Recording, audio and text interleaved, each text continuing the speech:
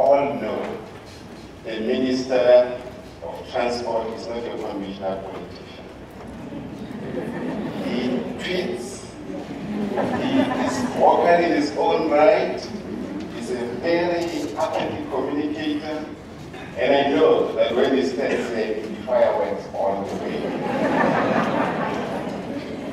He has got followers, some of which I'm sure are here, and friends across the age, social and political divide.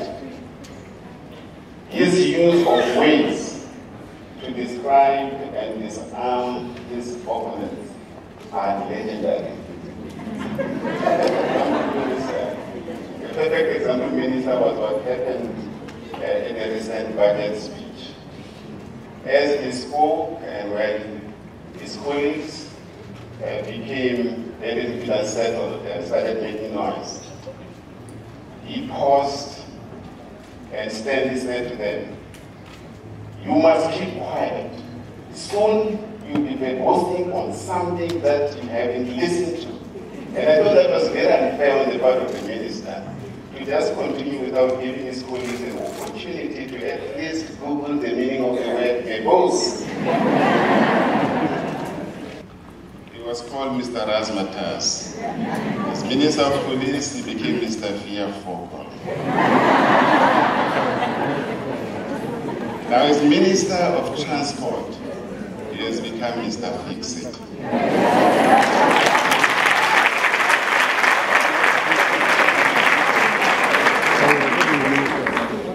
He gives so much currency to his position that even his very conventional title, the Minister of Transport of the Republic of South Africa, sounds like his nickname. Maybe all this, honorable guests, can be attributed to the minister's political upbringing. Having examined the minister's profile, and in particular his 80 years in politics, I saw two common denominators. He was Secretary of this, then President of that. Secretary of this, then President of that. He was Publicity Secretary of the Buchabelo Youth Congress in the 80s, after which he became Secretary of the Provincial Youth Structures there in 1990. Working very closely with the legendary Peter Mukama. In the 80s again, he was a leader in COSAS. He was secretary and president of the Buchabelo Youth Congress. He was vice president of Buchabelo Student Congress as well. Between 1998 and 2004, he was Secretary General of the ANC, after which he became president in 2004 until 2008, when he handed over the presidency to someone else. He joined formal government structures in 2009 as Deputy Minister of the Police, after which he became Minister of Sports and Recreation in 2010. He later became Minister of Police until 2017. And here we are.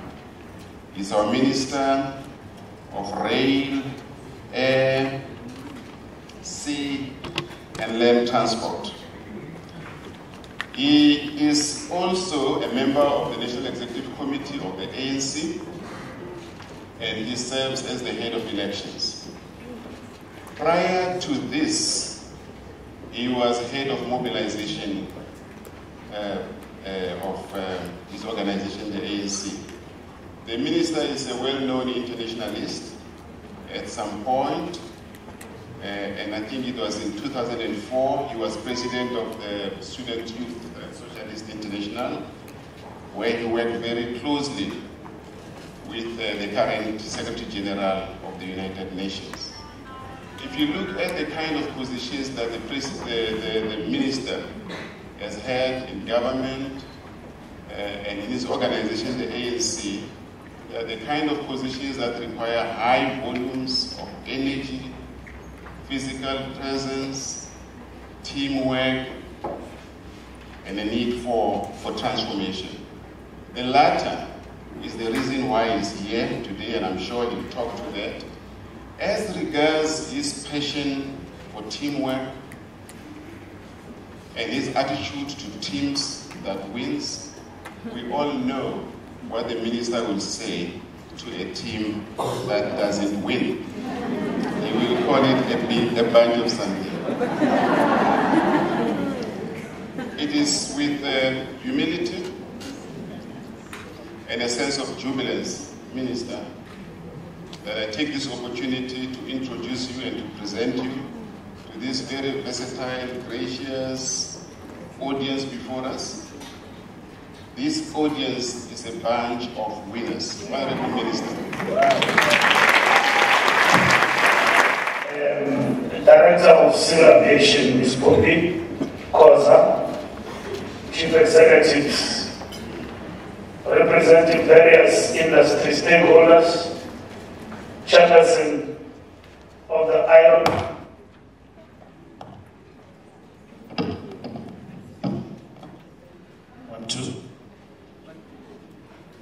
distinguished guests, ladies and gentlemen, as we conclude the Women's Month, we must reaffirm our unwavering commitment to advancing women emancipation through our actions on a daily basis.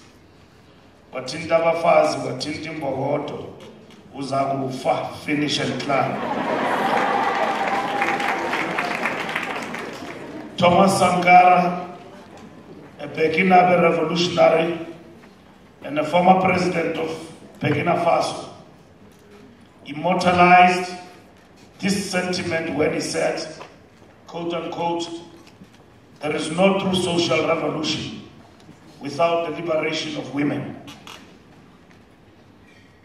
May my eyes never see and my feet never take me to a society where half the people are held in silence. I hear the roar of women's silence. I sense the rumble of their storm and feel the fury of their revolt. There can be no talk of poverty eradication, job creation or transformation without placing women at the center of the agenda. During my budget vote speech in July this year, I recounted tales of my childhood. I spoke of a memory I had as a boy growing up in a dormitory township. Away from the glamour of city lights, I reminisced about the allure of the aviation industry juxtaposed against its inaccessibility. If the dream of being a pilot was unfathomable for a young man such as myself, how much more unimaginable could it have been for my female counterpart, who had to ensure triple oppression on the basis of a race, class, and gender. Indeed, we have come a long way as a nation and made many strides in balancing the gender equation. Today, we celebrate women pioneers and trailblazers who have broken through the glass ceiling in the aviation sector and challenged the exclusion of women on the basis of their gender. And this includes Asnaf Mahaba, South Africa's first African female commercial pilot, Boitumelo Katisi, commercial pilot and founder of Aviation Development Africa, Fatima Jakut, founder of the Sakimva Foundation. And yet we say it's not yet enough, it's not yet Uhuru, and they were still far from achieving what we're supposed to achieve. These women and many more made it against tremendous odds and succeeded not only in terms of their individual achievements, but also in clearing the path for the empowerment of others. Transformation remains a stubborn challenge confronting this sector. The barriers to entry are high, and those who continue to benefit from the many opportunities it provides are few. However, the tide is turning, and we are encouraged by the many initiatives that will undoubtedly change the face of aviation sector. More than 105 years since the first commercial aircraft took flight, women constitute less than 6% of pilots across the world. A percentage even more concerning emerges when we consider statistics relating to other aviation technical personnel, business ownership, and leadership positions in the sector. According to Stats SA, the air passenger transport industry in South Africa has the highest proportion of white employees. Furthermore, the only area that is well represented by women is that of cabin crew, where there are 3,834 female flight attendants as opposed to 1,142 males. More effort is needed to ensure that women representation finds expression across all technical areas in the sector. This must be achieved through deliberate and targeted interventions to educate and provide technical skills to the girl child. Since the advent of democracy in our country, the meaningful participation of women in government, parliament, public and private sector has been supported by both legislative frameworks and tangible actions by the ANC as a governing party across all spheres of government. According to the rankings of countries in the Gender Gap Report Index, which categorizes the aspects of economic participation and opportunity, educational attainment, health and survival, and political empowerment, South Africa ranked at number 19 out of 149 countries. This is an affirmation that our deliberate efforts to empower women are bearing fruit. We outrank countries such as Switzerland, the Netherlands, Australia, and the United States. We must take pride in the fact that South Africa, through its Aviation Authority, was the first country to host an Aviation Gender Summit, which was already alluded to. We need to build on this initiative in a sustainable way and ensure that its resolutions find a practical expression. We can ill afford to disregard any opportunity to uplift women and to build aviation careers and skills that will propel our country and economy to new heights. We have come a long way, but the road ahead is long and challenging. And if we are to succeed, we must redouble our efforts and not rest on our laurels. As we get down to business, we need to ask ourselves, how can we propel the aviation gender scenario in South Africa to where it will make the greatest difference and will be felt the soonest? What is the most urgent and most important task we need to undertake? How do we meaningfully change perceptions about gender roles in aviation? How do we support the NDP objectives in a sustainable way? These are some of the issues we should interrogate in depth at this summit. The need to change the perceptions of women in aviation is an important issue that remains topical. We need to eliminate biases and stereotypes in the home, school and workplace in an effort to increase access for girls to education, promote leadership, training to women in middle management to prepare them for senior positions, foster and coach and mentoring environment, and share gender-related best practices. There are definite steps that we can take now. This is especially true for marketing in all its forms. We need to look at our workplace and how we could possibly encourage top management to enable women to flourish there. We should look at models that have worked elsewhere. What can we do to make life easier for female passengers on airplanes? And how can we make the industry aware of human trafficking? And what measures do we need to put in place to ensure that aviation is not an enabler of this heinous crime?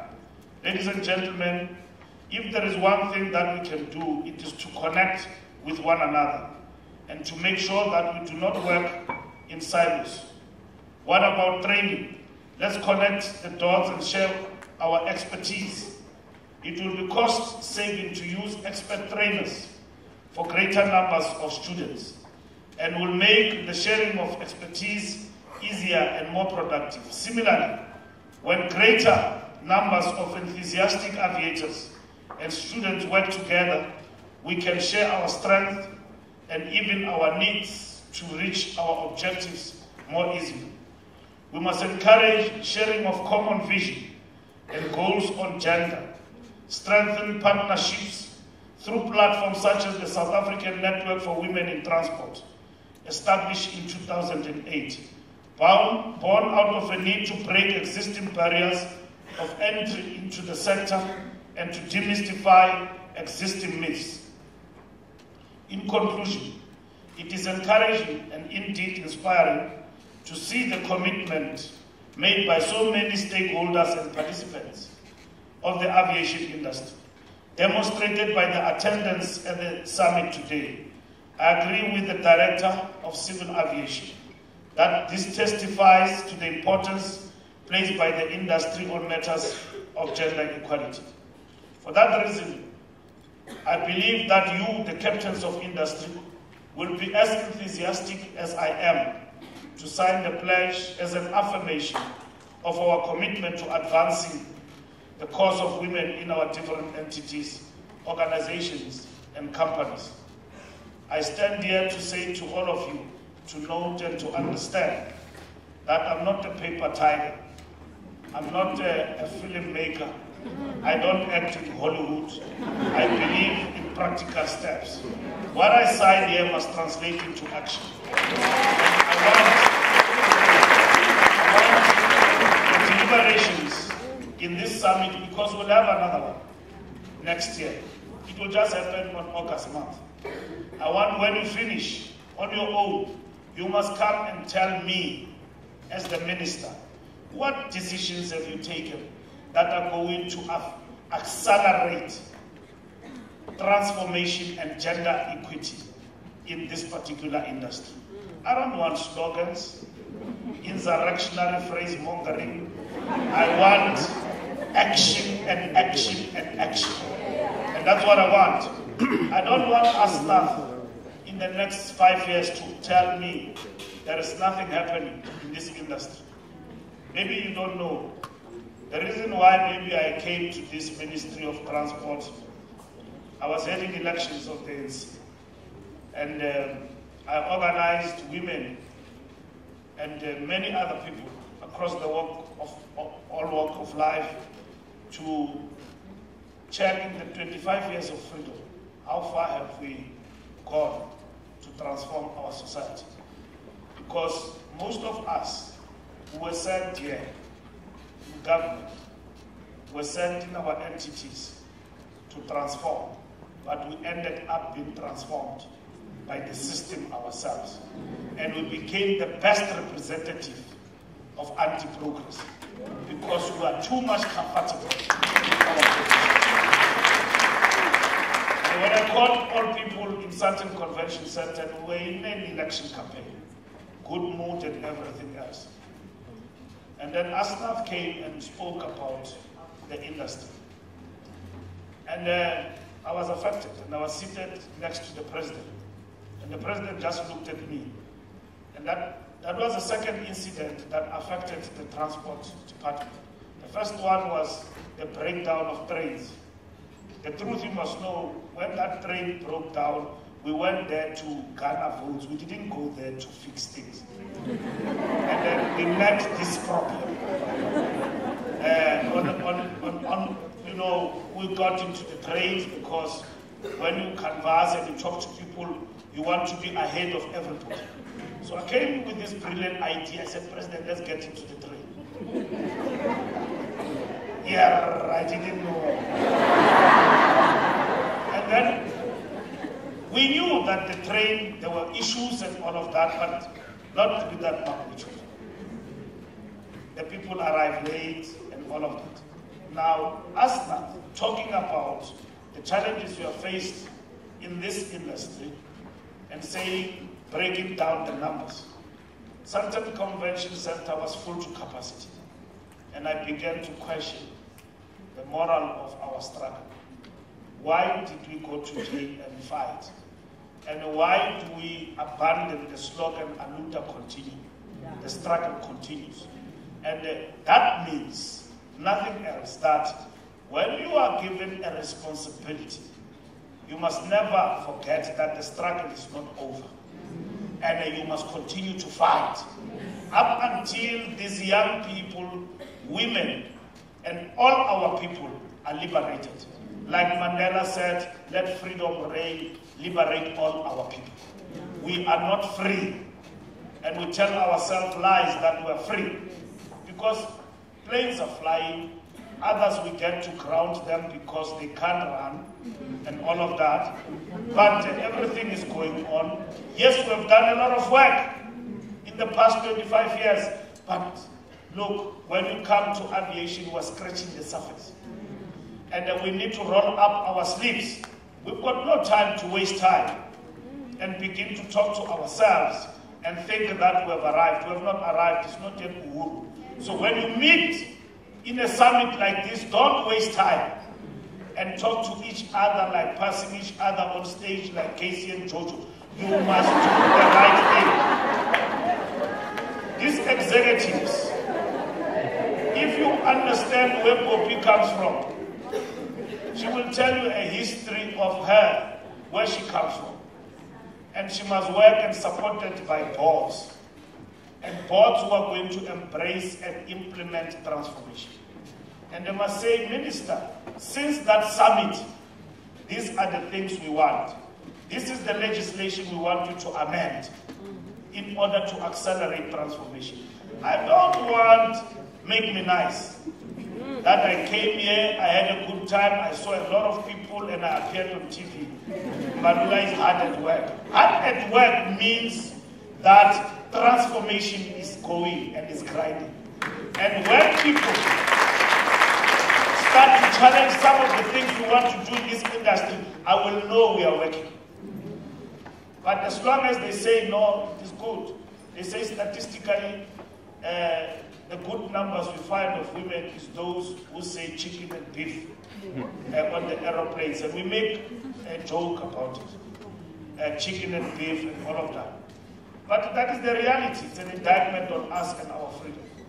So I'm saying to you, I'm going to support you, women, to be appointed in boards to become CEOs. But I don't only want women in boards and CEOs, I want the best pilots. That's what I want. Because I give you a job of a pilot and I claim that I've transformed society. Because all boards are led by women. That's not transformation.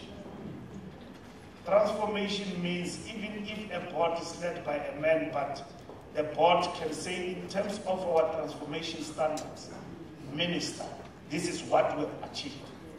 And when you come to the next summit, it shouldn't be business as usual. It must evaluate today's resolutions, which we must implement immediately after we depart the following day. I'm elated and happy to see so many young and many women in the industry and captains of the industry. And I hope when you leave here, you'll come out with something concrete that is going to help and guide and ensure that we are able to ensure that it is not yet Uhuru and Aluta continue. And that is what we must be about in this particular summit. Breaking the back of the legacy of our painful past starts with decimating its roots and making deliberate interventions to open up the industry to all South Africans with particular bias towards historically disadvantaged individuals, women and youth. This sixth administration, under the leadership of President Ramaphosa, is firmly committed to positioning this sector in a way that makes it responsive to our national goals. And with your help, we'll do so. I leave you with the words of American social reformer and women's rights activist Susan B. Anthony, quote unquote, "The day will come when men will recognize woman as his peer, not only at the fireside, but in the councils of the nation. Then, and not until then, will there be the perfect comradeship, the ideal union between the sexes that shall result in the highest development of the race. This we know, that only good can come to the individual or to the nation through the rendering of exact justice." I thank you.